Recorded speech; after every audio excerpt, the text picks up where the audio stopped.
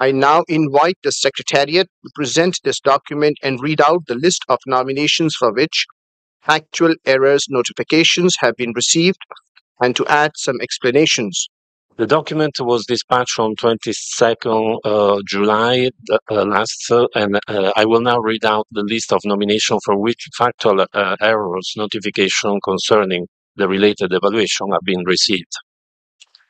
Germany, UK, and USA Moravian Church settlements. India, Maidam's the Mount burial system of the Ahom dynasty.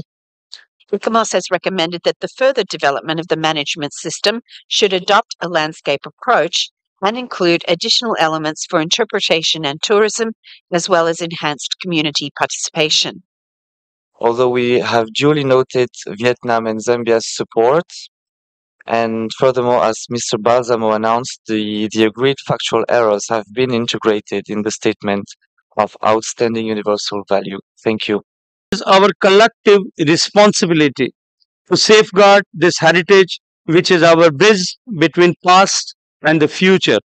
I would also like to acknowledge close coordination between the Archaeological Survey of India and State Government of Assam, as the inscribed property is mutually being maintained by both the agencies.